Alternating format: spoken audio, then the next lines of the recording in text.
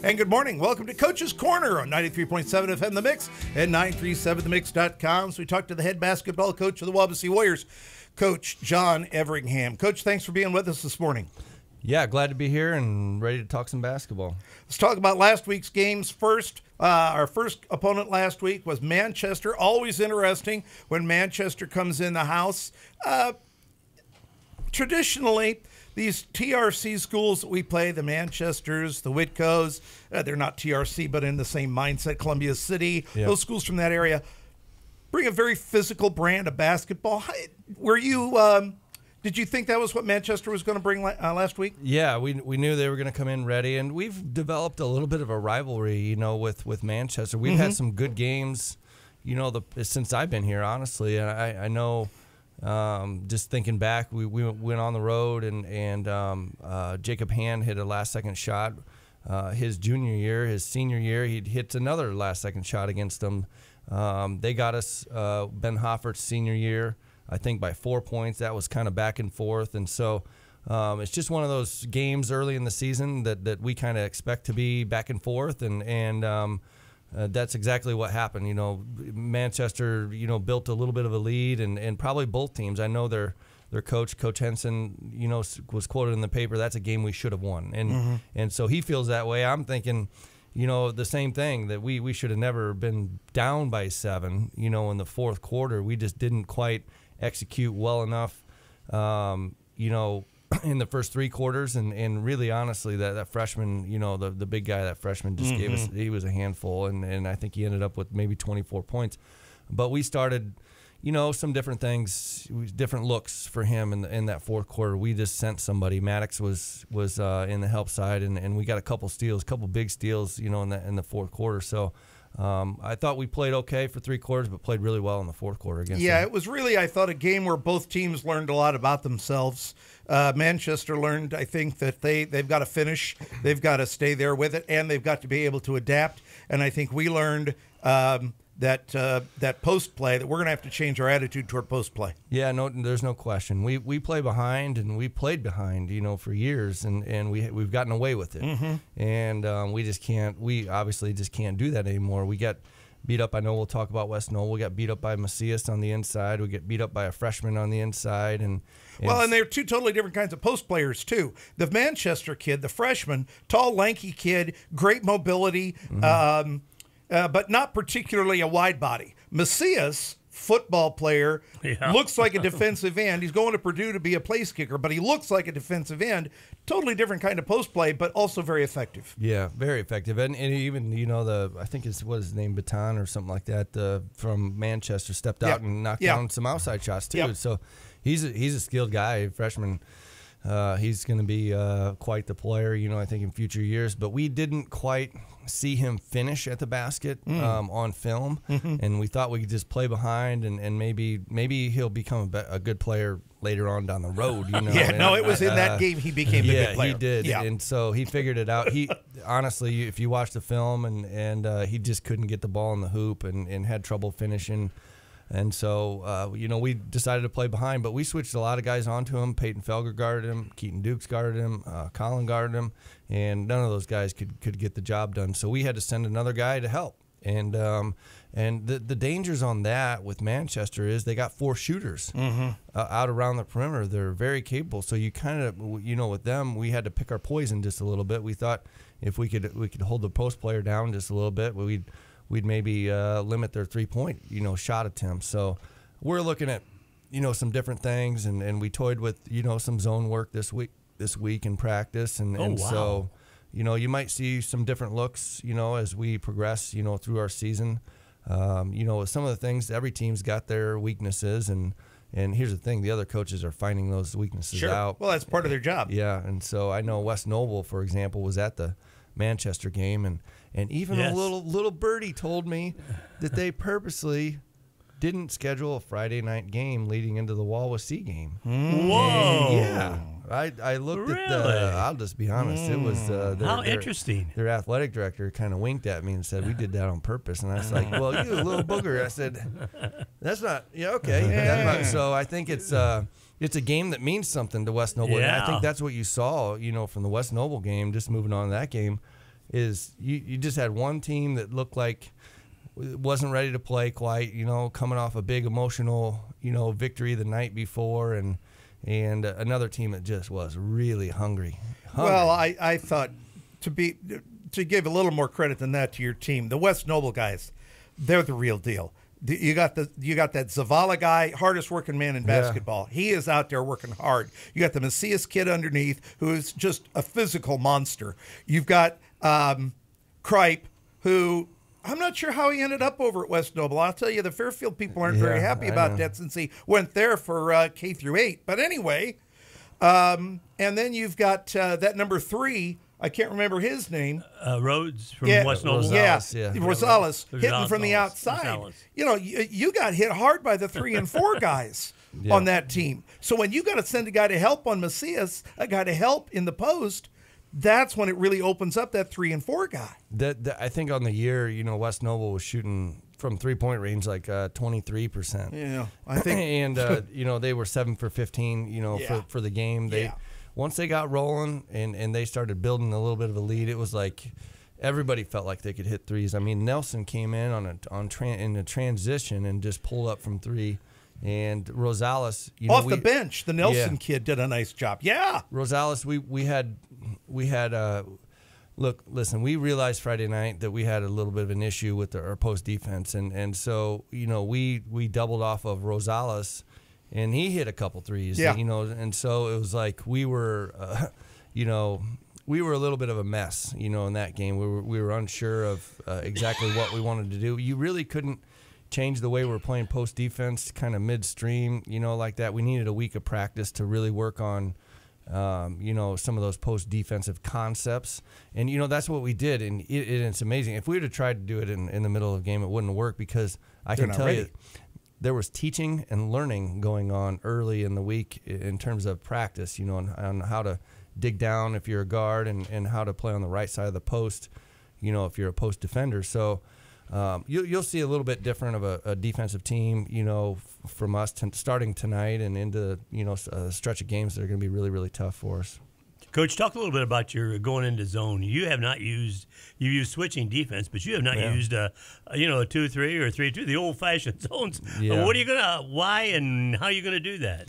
Well, we've been toying with some things. Again, we talk a lot about, Coach O'Connell and I sitting and talking, and you have to kind of step back just a little bit, and think, okay, what are these other coaches thinking?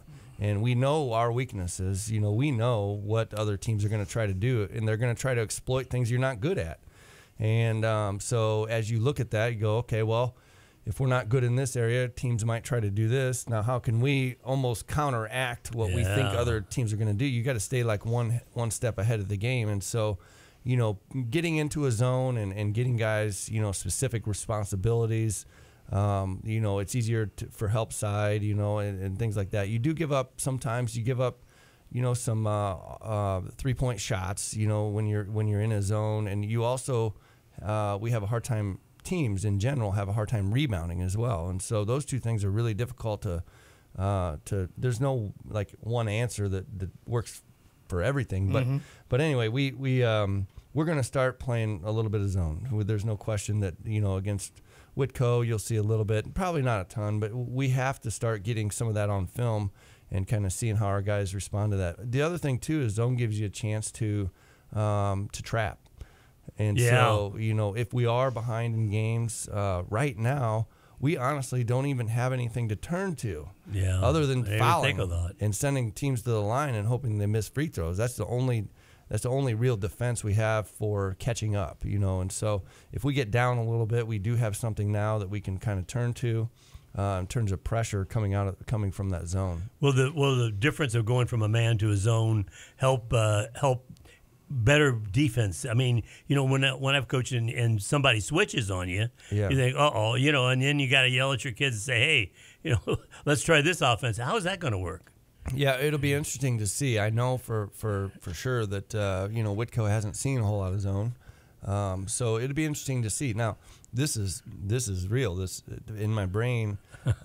I know for sure against Coach Benedict. He's coached for 30 years. I was looking at his record, and I think it's almost 700 high school basketball games, and he's a Hall of Famer. I mean, he's won 450 games, but I know what he does against a certain type of zones, because I coached against him for 6 years when I was over at DeKalb and he was at Columbia City. And so, as a matter of fact, it's still playing through my head. You know, when Derek Heinen, who was the coach at Fairfield, was up top, you know, on that zone, and he's slicing right through that. I can picture that. And so I know what he's going to do, you know, against certain types of zones and maybe some zones that he might struggle with. And so it's kind of interesting to think, you know, two coaches sitting back going, well, I remember what he used to do against this, and so maybe we should try this. And, well, he doesn't quite have the personnel for this. And so you really go through a lot of different things in order to come up with a game plan, right? Right. And then you got to go try to get it sold to the kids and all that stuff. So it's kind of fun to think through all that stuff. But don't you have to maybe I'm wrong, because I didn't play basketball. They wouldn't let me on the floor with a cane. But it's traveling when you put all 3 feet down. Did you know that? Anyway, don't you have to prepare a particular zone? I mean, don't you have to, as a team, become good at a particular? You can't just throw out the zone for this week is going to be the 1-2-2, and the zone for next week is going to be the 2-3. You got to have a zone that you do, right? Yeah, and I think what we call is a foundational defense too, because a lot of people think a zone. No, now I can stand straight up and I don't have to work as hard because I just got an area.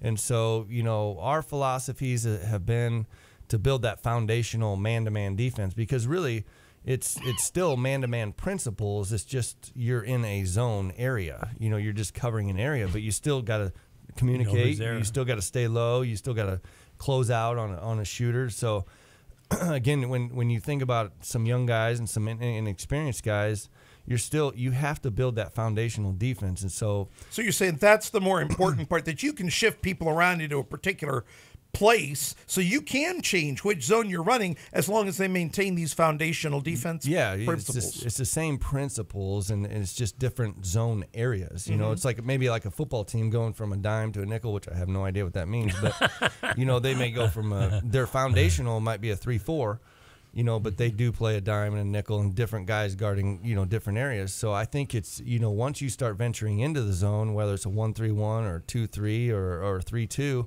you know, it's kind of the same thing. It's just when you call a different zone, it's just you're guarding different areas, you know. And so that's what you do when you're developing a team. You know, you can't come into, for the most part. Now, we do have teams on our schedule that bring all veterans back. Yeah. Like everybody's back. Maybe everybody rolls through that eventually in your cycle of players. But we're not there yet. No. You know, and so we got these new guys that we mentioned a zone, and there are times in practice and even in a game that it goes through my head like, this will work.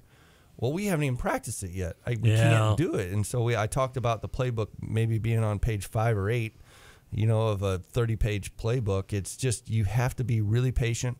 You know, with the development of your team, you try to get good at something, and then you build off of that. And so, obviously, you know, just making a change with our post defense, I think our man-to-man is going to be better.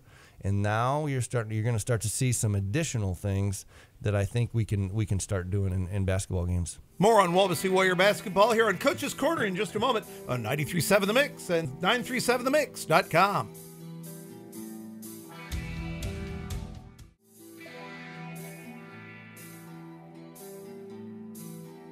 And welcome back to Coach's Corner on 93.7 FM The Mix and 937themix.com. So talk to the head basketball coach of the Waubonsee Warriors, Coach Jon Everingham. Coach, 4 weeks in now.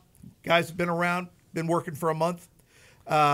Each player plays such a critical role when you've only got 12 on the bench. Let's talk about the development of your team and how your folks there on the varsity are progressing into this year. He's a pro, isn't he, Caz? Jiminy Christmas. I don't know about that, you know, CNN and ESPN 1 and 2 and ESPN 50 have got to listen to him. A trained chimp could do my job. Oh, jeez. You're amazing. A well-trained chimp, but there a trained chimp.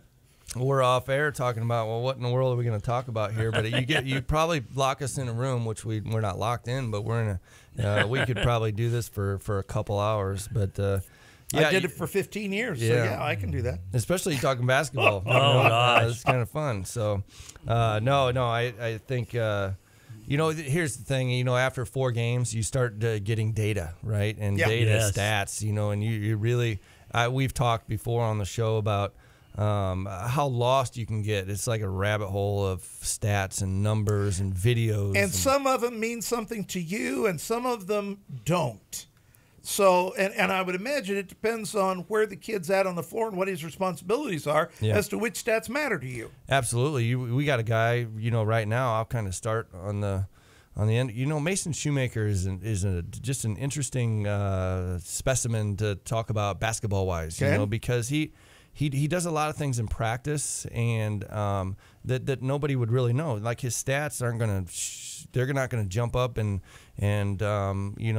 just stare you right in the face and scare you or anything like that, or any coach.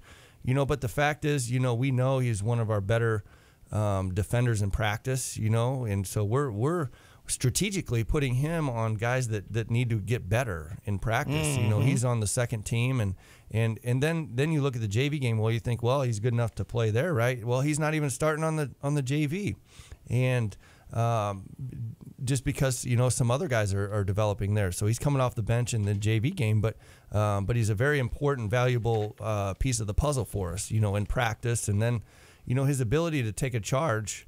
That he's proven in practice, and going into tonight, I'm sure we'll talk about, us not being 100%. We're sitting there going through the roster, and then, no joke, I was sitting, in practice Thursday, and we're looking around, and I was just sitting, Coach Hoffert, Coach Nate O'Connell, we're coaching some defensive things, and I'm sitting over there taking a little break and sitting next to Pat O'Connell. And I said, who are we going to play Saturday? So he said, that's a good question. Have you thought about Mason Shoemaker? And I kind of looked over and I thought, well, that's interesting, because what we need right now is maybe a little more of a defensive, presence, in the game. And so now we got some guys that are pretty skilled offensively that may help us offensively. But in this particular game, Mason could creep up into the game. And so I think that's just a credit to him and the role that he's accepted, within our basketball program. So, you're right. That data that we do have in terms of stats is really important to us as we take a look at, some of the guys that we're thinking about playing at the varsity level, and, the overall development of a player, on the JV team, and so. Carson Smith is a sophomore, and he's really showing offensively that.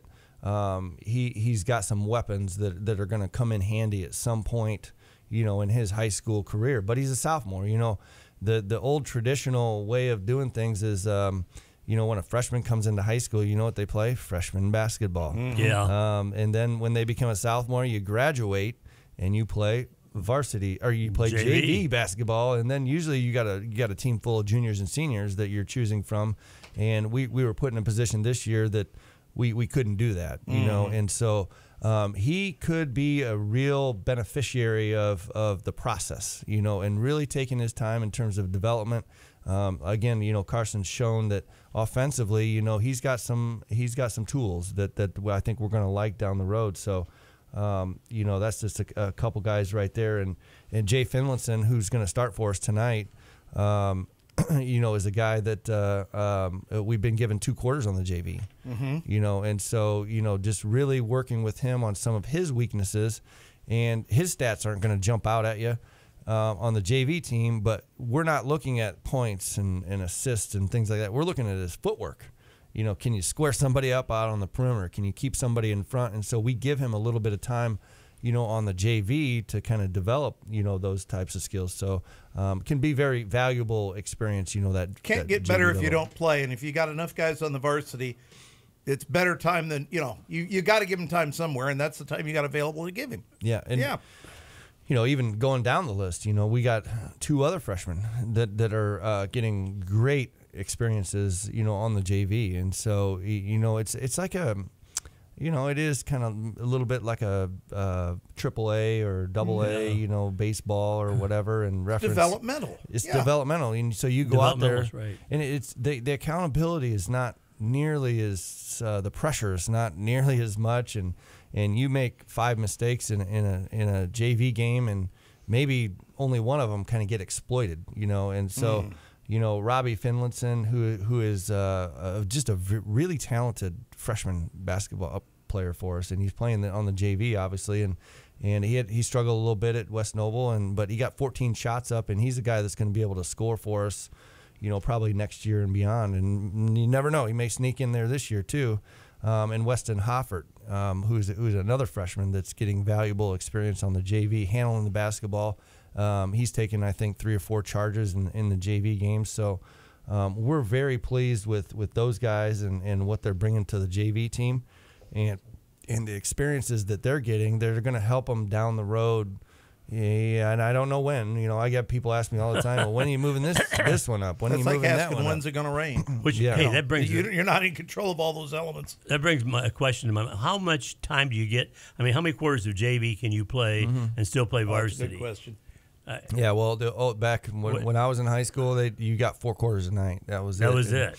That was it. What do you get now? You get 5 quarters a night. See, it used to be 6 at some time. I thought it was so many a weekend or so many. No, so many a game. Nope. You basically the rules are the IHSA rules are you can play 4 quarters. And they got this bonus quarter I'll talk about in a second, but you basically play 22 games. You get 4 quarters a game. You get 88 quarters a year. So you cannot play more than 88 quarters a year, and we track that. But they do give you a bonus quarter. So in one night, there was, when the rule changed, there was a lot of kids that were like in games where you were ahead or behind a lot, where a kid could get valuable experience, out there on the floor. Right. That they were out of quarters. Oh my so gosh. they gave. I thought it was a great idea. They give you a bonus quarter, so if you you can play 5 a night. So we got guys that are like Jay Finlinson can play. We've been sitting him out. If you've noticed, we've been sitting him out of the first quarter, and then he starts the second quarter, and then he's eligible to play quarters 2, 3, and 4 because he played 2 quarters in the JV and he can play 3 in the varsity game. And so we're managing those quarters from some of our players, and with our sickness kind of coming in this week into play, we're saving a couple other guys quarters, and so that trickles down to the freshman team, right? Because if you're saving quarters for JV guys, now you might need an extra body on the JV, and so you got to manage players and quarters and all that stuff, and oh my gosh, obviously you can't go over.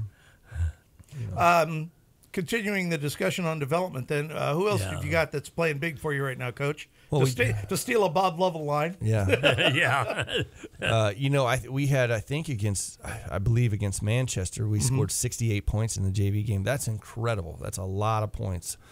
We have some offensive firepower coming, and I think our leading scorer on the JV right now is Darius Lewis, and so.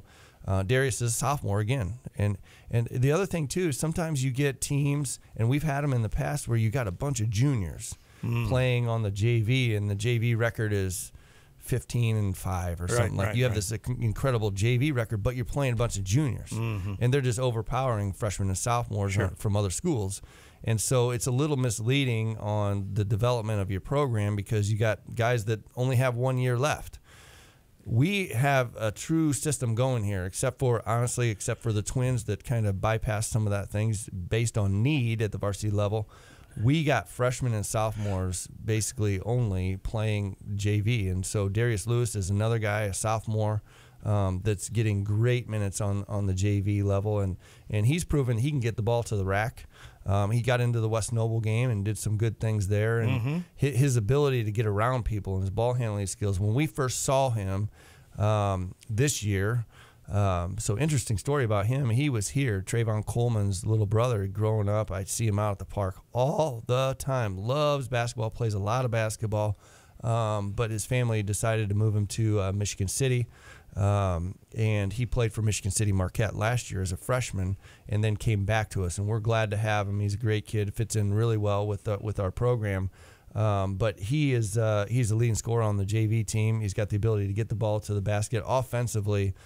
He's probably varsity ready right now, but it's just we're going to be patient with his development in terms of some defensive concepts and help side and sliding over and taking charges. It's going to take a little bit of time, but.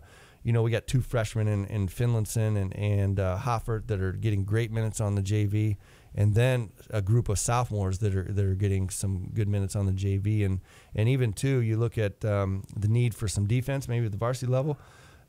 Cole Young has entered into the conversation about how well he moves his feet, and so overall we feel great about where we're at. With the high school program, our freshman team had a couple big victories. Beat Goshen on Thursday night, I believe, a big NLC win over there, and Coach Wilson's been filming the games, and last night I got a chance to watch that freshman game, and certainly some talent down there too, and 4 or 5 guys that we really like on the freshman team that eventually you're going to see on the JV this year. Mm-hmm. Coach, what about Dukes? I mean, he is definitely probably your best player. Mm-hmm. Definitely going to go somewhere to play ball. It's kind of neat watching him. Bill and I have been watching him now all year, and it's you got to talk about him. I want to hear what you say. Yeah, I mean, look, Keaton is he's a cool guy, man. I mean, look, he just when guys get to be seniors, and yesterday I got a chance to Cameron Salazar came back from Marion University and was spending some time home with family, and got a chance to stop into practice, and it's really cool, the development from your freshman year, and you're maybe a little uptight around the coach or nervous to talk to the coach, and then there's this bond that you develop with the coach as you kind of move through. And Keaton, it feels like he's been around here forever, but this scrawny little freshman, number 34, that we inserted into the lineup his freshman year, and he making some spin moves and actually doing some things. He hits on the JV team. He hits a last-second shot, against Northwood on the road in a JV game his freshman year, and we started thinking this kid's going to be pretty good, and so, obviously through his sophomore and junior year, he's just a proven guy. I think, the last 5 or 6 games last year, he averaged over 20 points a game, shot the ball really well, and so there's a different pressure, that comes with being a senior.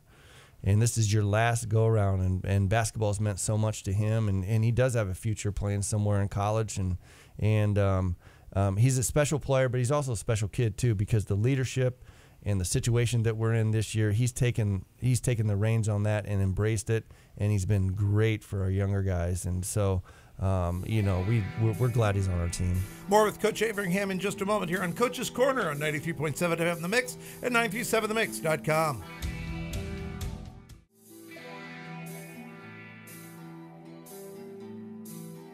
And welcome back to Coach's Corner on 93.7 FM The Mix and 937themix.com.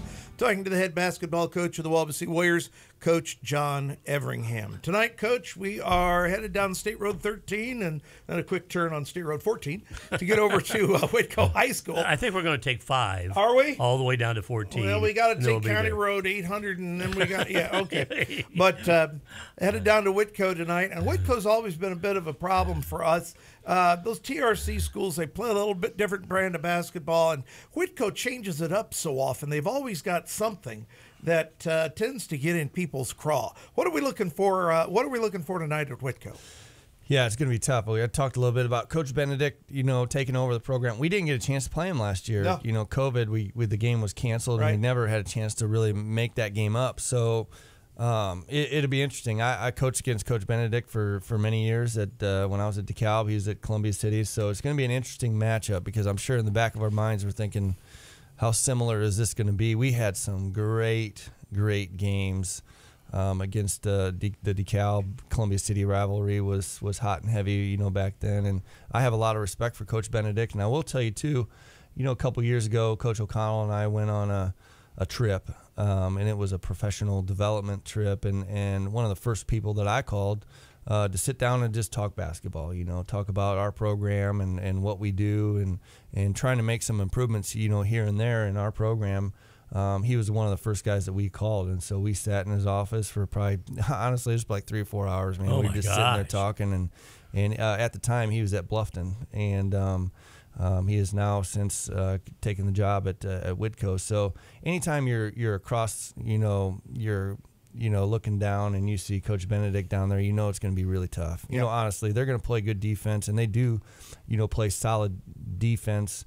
And then they got some length, these kind of tall, slender guys, and Craig and Kroll and number 30, that they're 6'3" to 6'5", you know, across, and they're not like big guys. They do play in the post, but they've got long, height but not girth, long and lean. Yeah. You know, just guys that move and they got long arms. So they're certainly going to present some problems, you know, for us. You know, and then you know, the number 10, you know, kid, I think his name's Leal. Is going to be, you know, something that we're going to have. He's athletic. He's a 6-foot athletic guard, and he's averaging 14 points a game, and so they got 4 guys that I'm sure he feels very comfortable, you know, with. And some variety, it sounds like. Yeah. They get their point guard is not necessarily a scorer type, but he does a good enough job, you know, handling the basketball. So they got all the pieces of the puzzle there. You know, in players 1 through 5, I would say that they're probably, and he'd be the first one to admit, they're probably working on some depth issues. But those guys are getting better too. You look at from game 1, I watched all their games. You know, from game 1 to game 4, those guys are getting considerably better off the bench. You know, number 34 and number 22. So I think it's going to be a tough one. It'll be a tight one. You know, yeah, so it's going to be hopefully.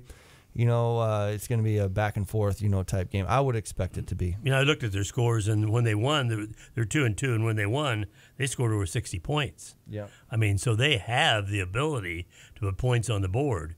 So this is going to be really interesting. You know, your defense has to be able to control that a little bit, because otherwise you'll just it'll be another West Noble game. Yeah, and it could be too. You know, it just we're not consistent enough to know exactly what you're going to get. You know? I mean, honestly, I'll tell you what. Coach O'Connell and I went to Chubby's after Thursday's practice, and we're like high-fiving. We looked awesome. Yeah.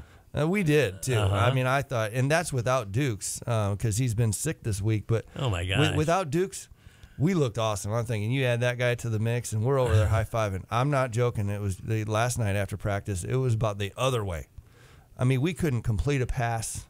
You know, we had guys out there that looked like they were sleepwalking, and we walk out the floor and go in the office, and we're thinking we're never going to win a game. We're not going to win another game this year. Isn't that amazing? The consistency. I even talked about it last week a little bit, maybe after the game, after the West Noble game.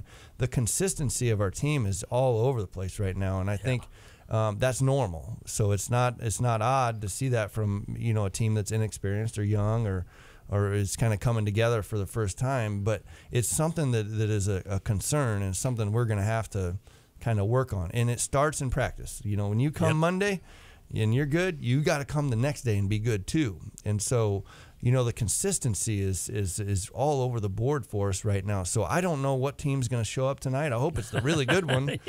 Now, the cool thing for us is we have potential to be really good. Like we'll put a team out there that's going to be the skill level is great. It's like going to be like a lightning strike. Boom, man, you guys look great. And then, unfortunately, kind of like what we saw at West Noble, we're going to throw a stinker out there every once in a while. And so I think that's normal, the normal development of a team, and certainly is kind of where we're at right now. In addition to what Whitko brings to what you normally would bring, you're dealing with health problems this week. Not COVID, thank goodness, old fashioned influenza, but it nonetheless does cause you considerable difficulties. Yeah, and after the West Noble game, we're real positive during that game, and because I know, because I've been doing this long enough to know that we're probably going to be a little inconsistent, you know, through the first part of the season, so it wasn't a shocker that we laid an egg over at West Noble, and it's like, okay, guys, I've been preparing them for that, you know, and certainly at Manchester, we thought we were world beaters, and we come from behind, we're making big plays, and the student section was into it, and then we turned right around the next night, and it's like, man, you know, we didn't look like the same team, you know, and so. But I had been preparing them, you know, for hey, it's okay. We're going to have a few tough, rough games, and we're just not going to look normal. And so I was looking forward to a week of practice and getting everybody together and getting better as a group. And, you know, get a text message on Sunday. We got Keaton Dukes, of all people. That's a nice one. That basically had 104 temperature. And the first thing, first thing you think about is COVID. You know. And with close contacts and everybody being together and the bus ride, you're thinking, oh, my, this is going to be another 2-week close contact, and we're going to be sitting at home and all that stuff. And he went and got tested for COVID, which thank goodness was negative, but he did test positive for influenza A, and he was down and out. I mean, if he's a tough kid, if he could be there, he would. And he didn't practice all week. You know? Oh my gosh! He showed up last night a little bit and looked okay, and we'll see what sort of energy he has for tonight's game. We're not expecting much from him, but you know, again, it's next man up. It's a great opportunity for Jay Finlinson to get in there and start. And our first choice for a starter was Peyton Felger. Played a nice game at West Noble. Yeah, hit a couple shots and had a little bounce in his step. And he calls me on Wednesday. And oh no. Well, actually, he was at school and wasn't feeling well. He goes to the doctor, and his temperature was way up there. He also tested negative for COVID, but tested positive for influenza A, and he's out for tonight. He will not be at the game. Oh, my gosh. So now we're down to basically a 7-man rotation turned into a 5-man rotation. And you got the same problem Whitko's got. Yes. At that point. Yep. It's the Iron 5, which is another reason why, you know, the zone could come into play a little bit tonight to conserve just a little bit of energy. But it's normal. Again, I keep saying that. You know, every year you battle with injuries, and, and unfortunately those things happen. And every year you got guys that don't, they get sick and they got to be out. Yep. And so it's something you deal with. It's a good life lesson that you know, you got to count on the next guy to come in and give you some positive minutes. And we went through the whole roster, everybody at varsity JV, and we went, can this guy help us? Can this guy help us? Can this guy help us? And the answer to all of those questions were yes, but they're all different areas. You know, so what are their strengths? What are their weeknesses? And it's got to fit the particular hole in the puzzle that you've got. And so we're going to piece some things together tonight, and we're not counting on much from Keaton. We have no idea on that one. But we are battling, and even probably more important than not having those guys available tonight is we didn't have the team together this week. Yeah. So it was hard to get better as a unit leading up to the game. So we'll How'd see that how work it goes. with the E-Day yesterday?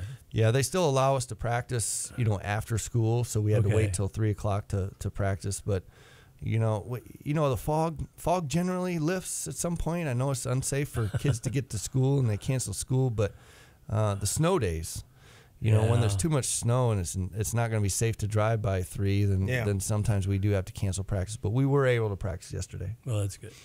So after we play Whitko this weekend, next Friday night, the root of all evil arrives in our schedule. The source of the black burnt cinder in the center of my heart, placed there by Henry Smith 30 years ago, the Warsaw Tigers. Yep, and it's and to make matters even more difficult, it's at the Tiger Den. Yes, you know, I saw that. It's away, which is a very difficult place to play, and so they're good. I mean, that's really just the bottom line. They got 2 collegiate players, and you know, number 2 for them, you know, last night had I think 32 or 35 points against Crown Point. We watched that game on the TV last night. Coach O'Connell and I are texting back and forth, the scratching our head. You know, Judah Zimvukwe is out right now with a finger issue, but I just think the start of the NL season he'll be back. He dislocated his finger. I hope he's fine. I know he's a good kid, and but those 2 guards right there, they're good. They're legit, the real deal. And so and then after that you add these huge muscular guys. I mean, they're big. They've always strong. got monsters in the paint. Yeah, and so I know, you know, they did. I feel bad too because I talked to over our middle school played over at Warsaw, and I got a chance to talk to Coach Kessler, the former Grace College coach, and his grandsons are all littered all over the Warsaw program right now. But the oldest one is, I believe, a Division I or a college offensive lineman. Let's put it that way. God. He is huge, Dawson. Probably 6'6", probably 250. I mean, seriously, man. and he's a monster. And what Coach was telling me is that his favorite sport is basketball. Oh my gosh! He's probably better at football, but his favorite sport is basketball. He's really looking forward to, and unfortunately, within the first minute of the season, he tears his ACL. Ooh. Yeah, and so again, another kid that I know for sure that he's a great kid, and you hate to see that, but they'll fill in with another super huge guy, you know. So I think the kid's Wilkinson or Wilkinson is a 6'4", probably 230. And so their physicalness is definitely going to be a problem as we look at their team. And so they got 2 collegiate guards and then some big boys that are really physical on defense. You know, they deny the passing lanes. They make it hard for you to pass. They make it hard for you to think, you know, when you're out there. They just put so much pressure on you in the half court. It's going to be difficult for us to execute. But I will tell you this too, that as we were texting last night back and forth, Coach O'Connell and I, certainly the light bulbs are going off. They're not a perfect team, and they have some chinks in the armor that we're going to try to exploit. And so, well, don't say what they are, because I don't want them fixing them before we get there. Absolutely not going to mention what they are, but we do feel like we do have the advantage at some of the positions, and if we can execute against them, we'll worry about that next week. Again, we're sick this week, right? We're hoping if we get through that and we come back full strength on Monday, we'll have 4 really good practices together and really start to kind of get things in gear to start moving forward in a positive way. If this is our sick period here and we get it out of the way, then I'm cool with that, you know. You know, one of the other things about Warsaw is when you go down there, I mean, that's like watching Hoosiers. You know, they're fans and they're everything. Just a tremendous game. And I love to go down there. I like to go down there even though it's an away game. So. Great place to play. Great place. Hope they lose by 100. Yeah. Yeah. We did. or more. Or more. You know, that's a minimum. Yeah. Okay. Well, when we come back, we'll talk about the remainder of the schedule in just a moment here on Coach's Corner on 93.7 FM The Mix and 937themix.com.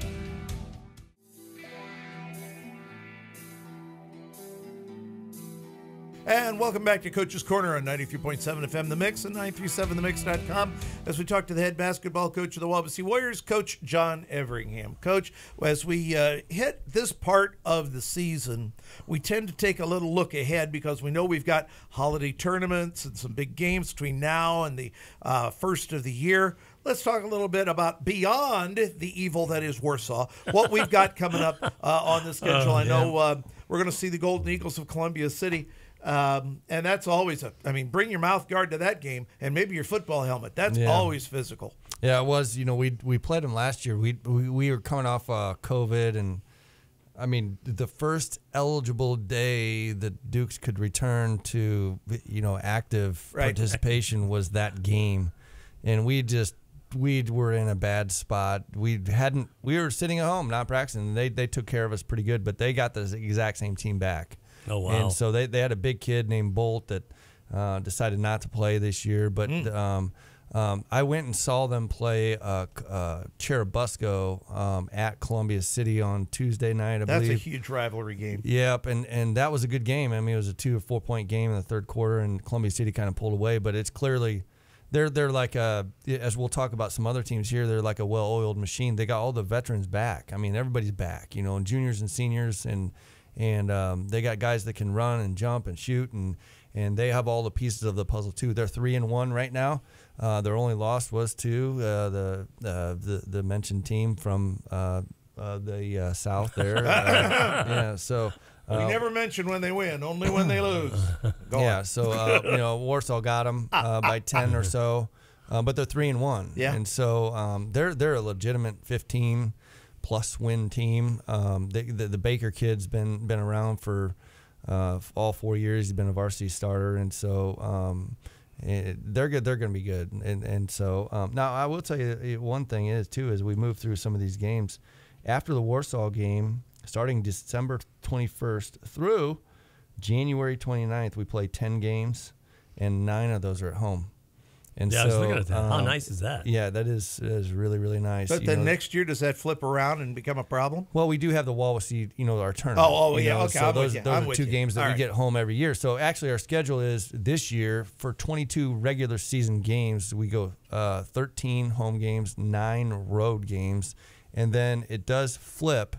So you look at it's 11 and 11. So on on the odd years, we have 11 home games and 11 road games, and then the other years, like this year, we'll go 13-9, and so 13 home games and 9 road games. And in addition to that, this year is the sectional is played, right here. Yeah. So so we got 13 home games plus the sectional. We could have 1, 2, or 3 more games at home. So there's going to be a lot of opportunities for people to come out and see us play, and especially here, through a stretch of basketball that should be pretty good.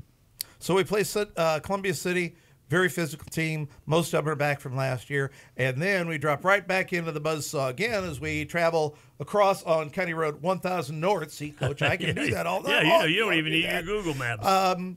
And we go to Albion to take on Central Noble, and they're the real deal. You can travel over there. I'm not going. That's here. Because I'm doing a Caz. I'm going to the wrong gym. You guys can do that. I've done that before, by the way. Well, we all have in this room. Gosh, that's a bad feeling when you're going to scout a team. And Bill, we haven't talked about Central Noble yet, and I looked down, and our next away game is at Plymouth on January 21st. Yeah, whoa.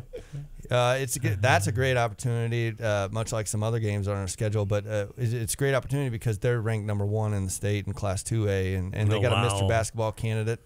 My! And so he's signed at Wisconsin already to go to the Big Ten to play basketball. But it's not just a one-man show over there either. They got some great supporting cast. The Connor Sejan certainly leads the way, but they're not number 1 because of him. Right. They got Logan Guard is a 6'7", athletic.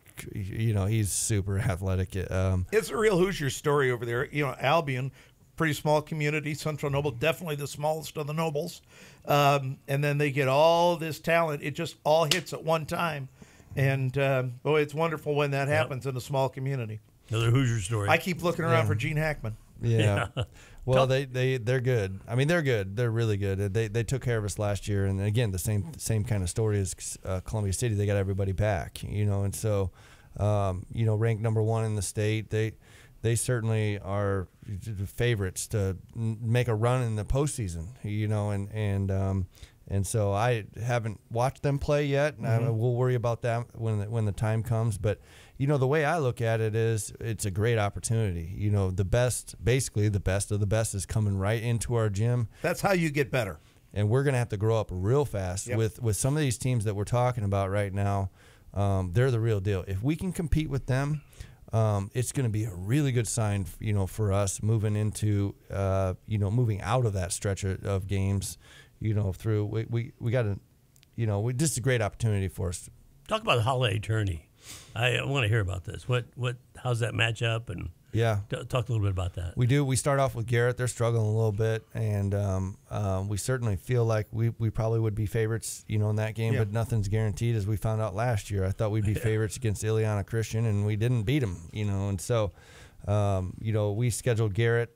The first game there. On the other side, 2 brand new teams to our tournament, Rochester and Woodland. And so right now, Woodland would be the favorite. I did watch them play. We played them in the summertime too, and they got a 6'7" lefty that is already signed at a big time NAIA school.